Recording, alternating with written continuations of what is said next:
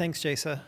And thank you for participating in the FUSE course. Now, how many people are going to take the FUSE exam here at SAGES that are in the audience? Oh, so we have quite a few.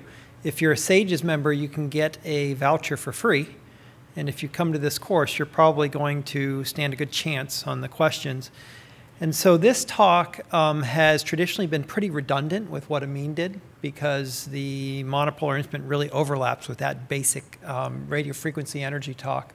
And so what I decided to do, I'm just going to do 10 minutes, and what I did is I took the module on monopolar instruments and then I looked at all the questions on the test. And so I basically merged all those questions in, so almost every single slide has 2 or 3 sort of what the questions are in the test. And this accounts for, as Amin said, it's about 20 of the 70 questions are right out of the monopolar instrument stuff. And so I'm going to be, it feels a little bit disjointed because of that, but I'm going to be giving you what's on the test. So let's roll with that. So the monopolar instrument nomenclature, and we didn't go over all the nomenclature, but this pops up. There's no such thing as monopolar energy. It's radio frequency energy. A lot of folks will call it electrocautery, right? We're actually passing current through the tissue. And BOVI is a trade name. It's a company's name, and ultimately it was an individual person's name. And this nomenclature would be useful to know. The next big concept that I really think you got to wrap your arms around, and Amin did this pretty well, is what the electrosurgery circuit is, right? So it's this isolated circuit. Let's just march through the electrosurgery circuit as if you were to look at a picture and there'd be arrows to various pieces of it. So we have the electrosurgery generator, which you've heard of as the ESU at times, the electrosurgery unit. And so those are the same things, the generator and the unit.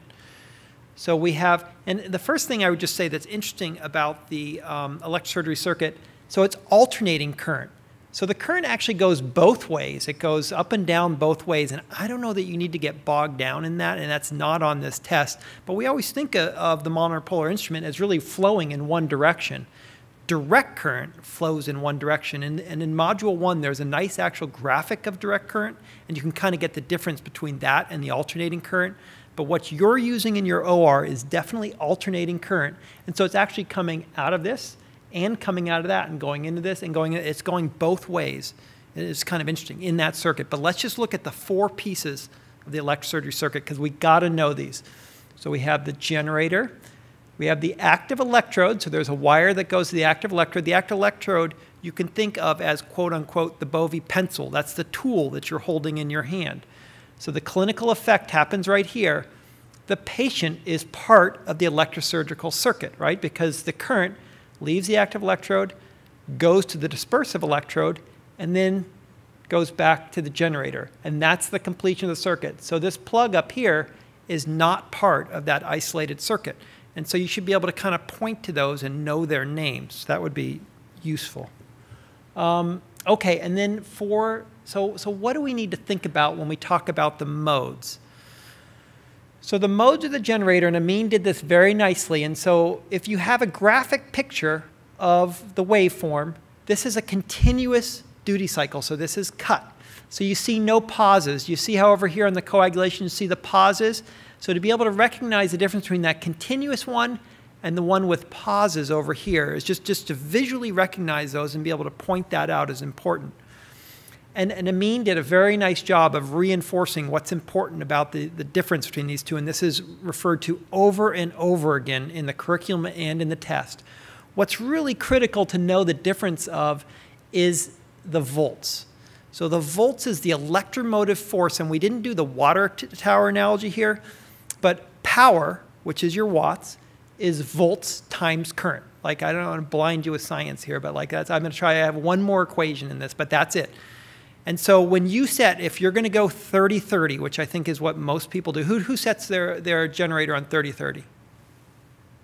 So not, yeah, less than half of the room.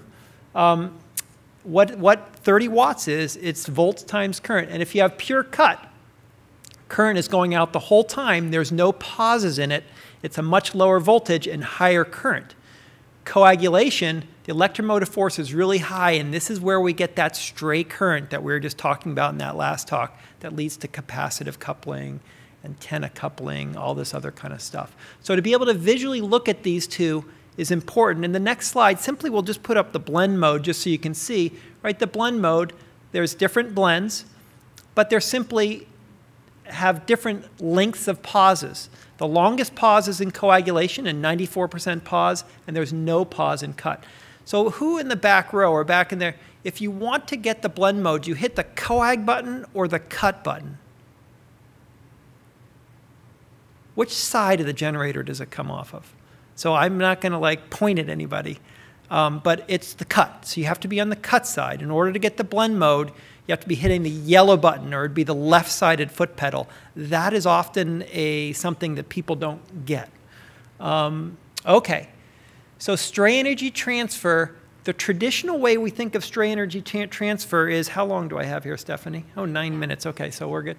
So the traditional way, and we just looked at it in this last talk, but I think it's important to conceptualize this. We've always thought that electrosurgical injuries only happen in the surgical field, and so I sort of highlighted this with this. You know, we're looking along the shaft of the active electrode or around the tip of the active electrode, but it turns out that it's probably more than that. And when you go into your operating room and you're using the monopolar instrument, we probably have to think of the whole operating room setup. The reason I say this is that, say this was a laparoscopic L hook, which we were watching in the last presentation, right? So the shaft of that L hook, the chances for capacitive coupling, or that high voltage energy to go across that insulation, is no different than it is along this entire wire, and is no different than it is along the entire dispersive electrode wire. So you lay this wire against another conductive material in the operating room, you're going to then transfer stray energy to that material, whether it be an EKG lead thing. And I think Stephanie's going to talk later about, we're going to maybe put in a cardiac implantable device, a pacemaker. You lay that cord over the pacemaker, there's no difference between using the tip of your active electrode near that pacemaker than there is putting either the dispersive or active electrode cords next to it. So you as the surgeon need to organize your team and arrange your operating room so that those wires are not in close proximity to an implanted electronic device or other conductive material that may have stray energy burn the patient. So those I think of in particular would be like esophageal temp probes. They've got wires sticking out of them. EKG leads, and then the ones that are most prominent in the literature are when they use these, and I don't use these, but the nerve monitors. So you're doing like a lumbar spine operation or something, and they put a needle into somebody, and the wire goes off the needle to the nerve monitoring technician. There's a bunch of case reports in literature where they have burns at those needle sites because there's high current concentration with those. So watch out where your wires are placed. All right, then I just have one. So you notice between that slide and this slide, all I did was change the dispersive electrode. There's not a lot of questions on this, but I just want to just think about this. We had a little dispersive electrode.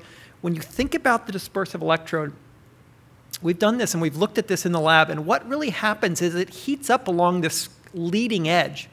If you put it with the shorter edge or with the corner towards the surgical field, those will heat up more than double the leading edge. Now, the leading edge, when we look at this, only heats up by about 2 degrees Celsius, so it's not something that's clinically important. But I think putting it over well-vascularized tissue, as we just talked about, so tissue with low resistance, don't put it over conductive material. That's why you're not putting it over like a joint transplant or something like that. And then making sure the long edge is towards where your current is going to come in. That's going to be the key to success. That's how to put on a dispersive electrode. The other place they actually heat up is the tail, so where the wire is. So the current goes in that leading edge, and then it all goes out the wire. So you have a little spot of heat at that back wire. It's just kind of an interesting thing. I like stuff like that. All right, so here we go. So variables that affect. So that really focused on the test questions. And when I go into the variables of clinical impact, again, I'm staying high level. We're going to be hitting the test questions. So anybody taking this test, here we go. Power setting is obvious. We've talked about that. That's the watts on the generator, which is power times current, but you don't need to know it at that level. Dwell time is a variable that impacts tissue effects. So dwell time is simply how long you have your foot on the pedal or on the button, whichever, you know, the length of time that you're putting current into the tissue. Here's where I'm going to slow down and show a couple slides. I'm going to show a couple slides on current density, generator mode. Amin covered that pretty well. And then we'll do the proximity one. Okay, so let's move on to current density. And again, I don't want to blind you with science and too many equations about it. This is where I'm going to put my second equation in because I think it is worth knowing and it is on the exam. All right, so what we have here is we have an area that you're going to put against the patient. And this triangle goes down to where you put a very small area, which would be a needle tip active electrode, to a very large area back here, which would be the dispersive electrode. When you pass a similar amount of current, you're going to have very minimal temperature increase on the left here when you have your dispersive electrode. In comparison to the right, where you have these very small areas, you're going to have very high temperature of the tissue. And that gives you your clinical effect. So I just have 2 of these, I promise. There's just, and then it's going to end. So the change in temperature is proportional to the current density squared. And then I just want to look at that a little bit more granularly, because current density is current divided by area. And so I did this calculation. And so area, if you measure, I didn't measure a needle tip, I measured a bladed tip, which is normally what comes up in your set when you start the case. That's about 1 millimeter squared. The dispersive electrodes are 37 centimeters squared. So it's 0.1 is a millimeter compared to 37 centimeters, and it's squared. So there's more than a 10,000 times temperature difference, right, between this big pad surface area and this little tiny tip of the active electrode. So recognizing that it's a squared of the area, you know, it's exponentially more, that's the concept you need to get through. So as the area of that current passes through decreases, it's squared the relative amount of temperature that you're generating. Big concept, 2 or 3 questions on that concept. Any questions on that concept? This can be interactive. We still have 3 minutes here. Okay, so I'm going to go to generator mode real quick.